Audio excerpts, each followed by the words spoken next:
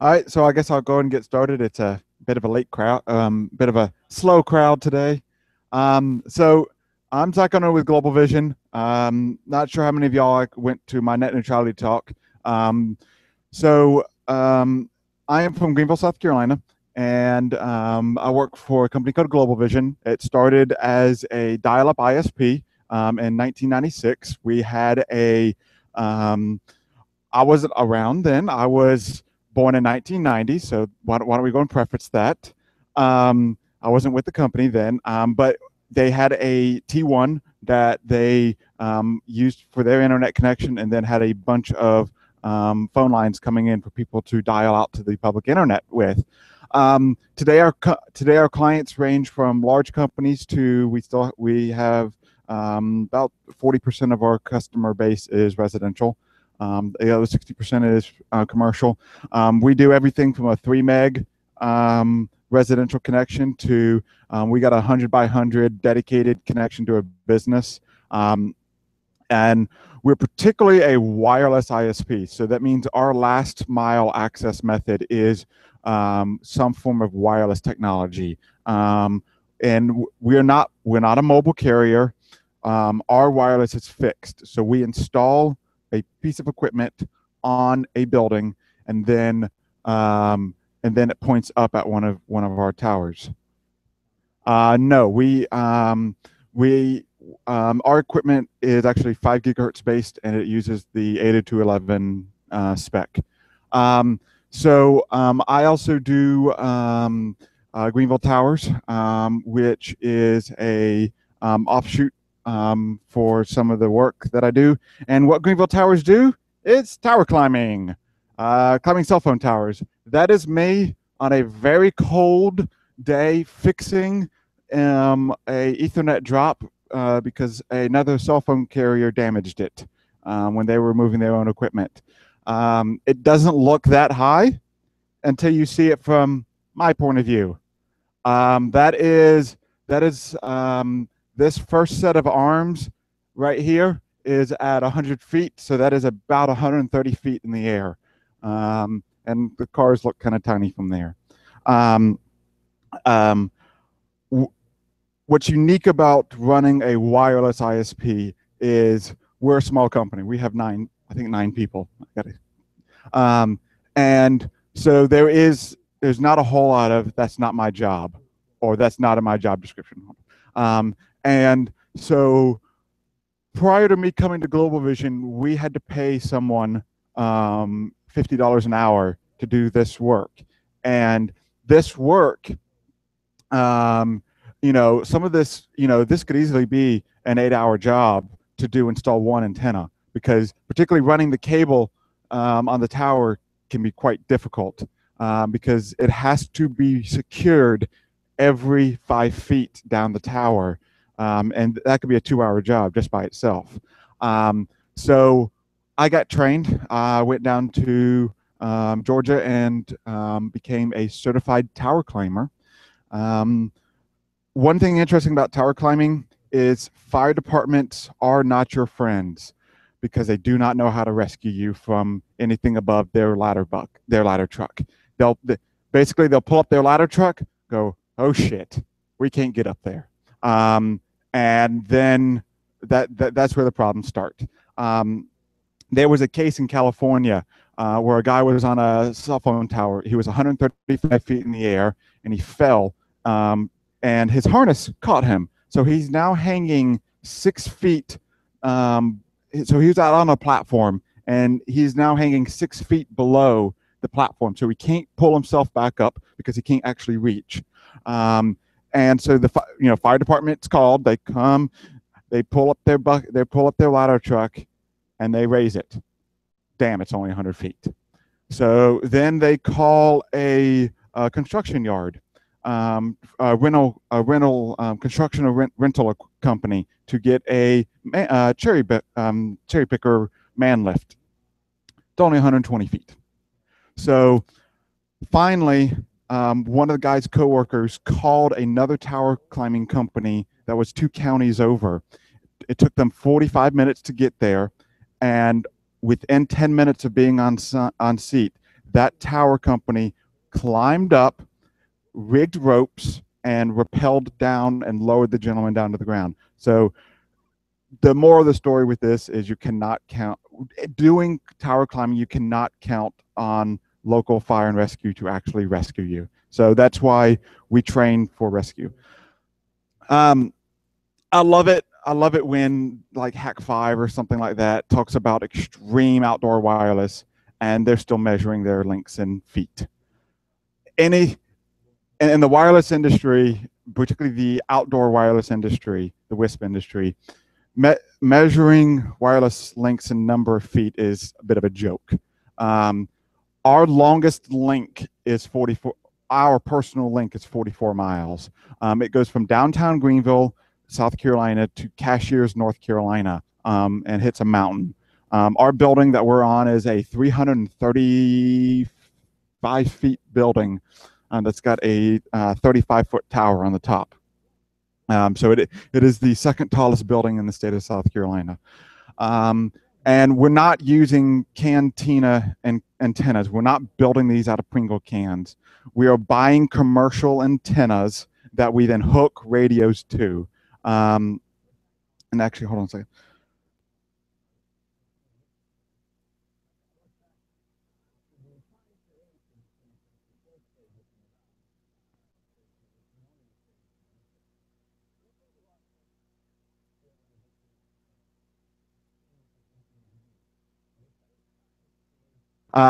So the however, with the same equipment that we use right now, assuming we can get enough vertical elevation, the longest record link so far with this equipment is 140 miles, and that link did 155 megabits using 5 gigahertz.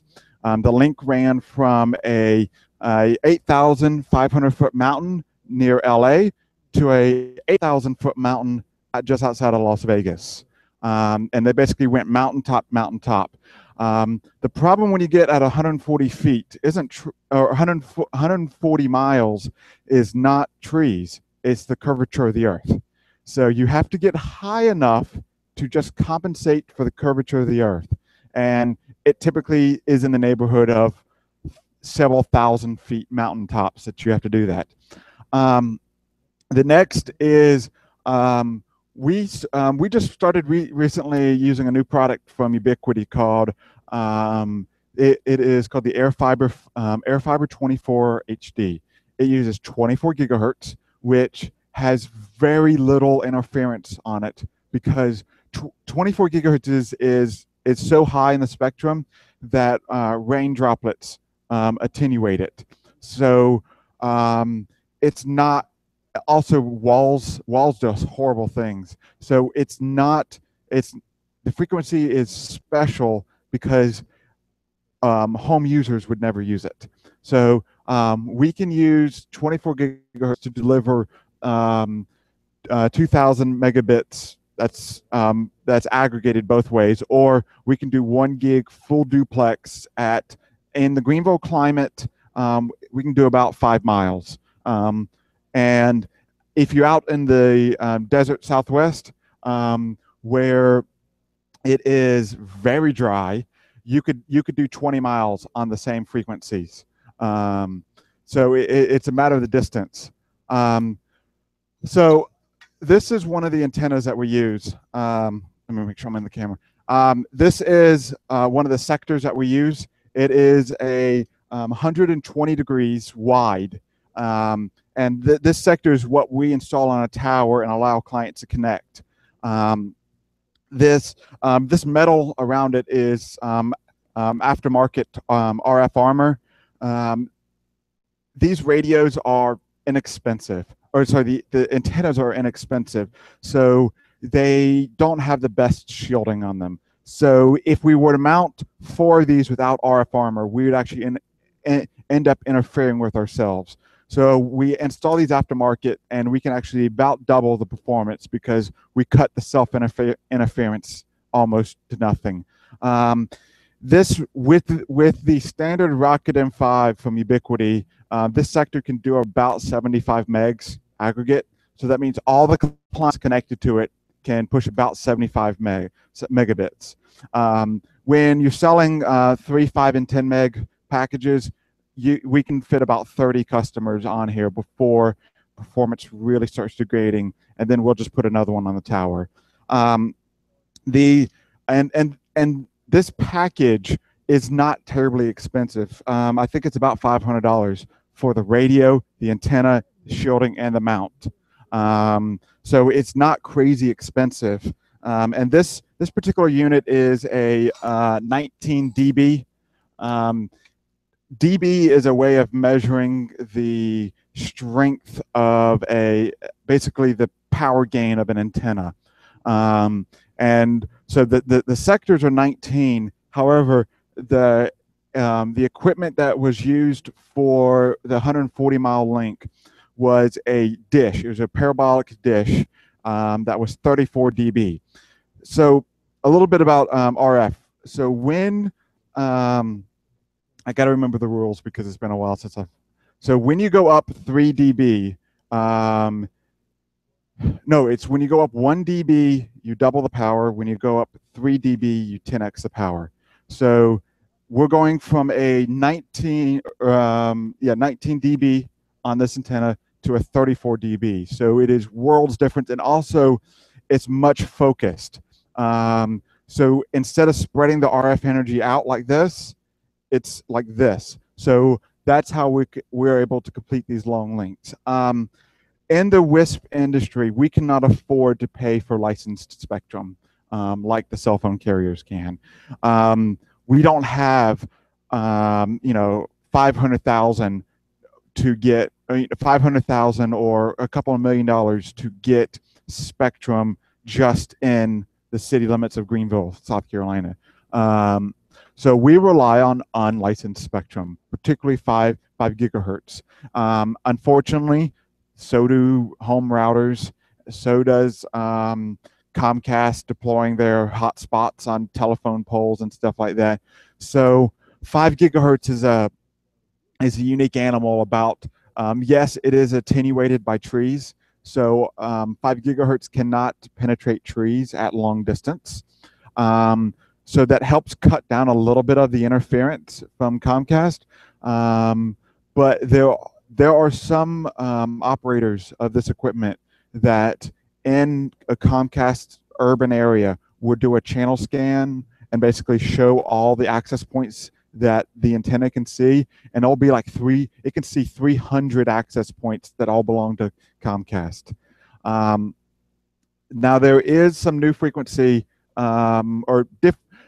some frequency that's coming up under different rules now, and that's a 3.65. Some politician put a nice name on it as civilian citizens broadband or something like that, some fancy word that actually makes it more confusing. So essentially what it is what is unique about 365 is they're licensing it per census tract. So in an urban area, a census tract could literally be a block, one city block. So we can get exclusive use of part of that frequency for that city block. Or in a more suburban area, that might be a couple of square miles that we get exclusive use for that frequency. And it's relatively inexpensive to get those frequencies. Using the equipment that we would actually use for the unlicensed would be from a vendor called Telrad. The Telrad equipment is LTE based, so it uses the LTE spec, but it runs on 365. But it is still fixed wireless, not mobile cell phone roaming. And with that, with the LTE, we can do a single sector can do over 500 megs. So we can now compete directly with a Charter in both speed and price doing wireless. So LTE does add some latency. It would average about 30 milliseconds from the CPE, from the customer premise equipment mounted on the house to right as it exits our network. So If you're thinking latency to Google, you like Google's 888, you'd be looking at about 40 milliseconds. Yeah, and yeah. However, with the ubiquity equipment that we have in place right now, it is actually incredibly low latency. Um, Most of our wireless customers see single digit ping times to 8888, which is Charter's. At my home. I'm on Charter because I'm not in our service footprint, and the best I've ever seen is about 35 milliseconds to 8888. So we're doing single digits, which is pretty incredible, and the gamers love it. Yes,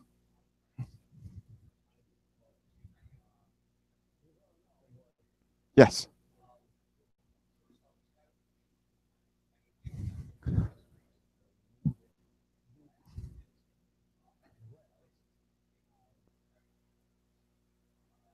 We used to have Technica for 11 gigahertz.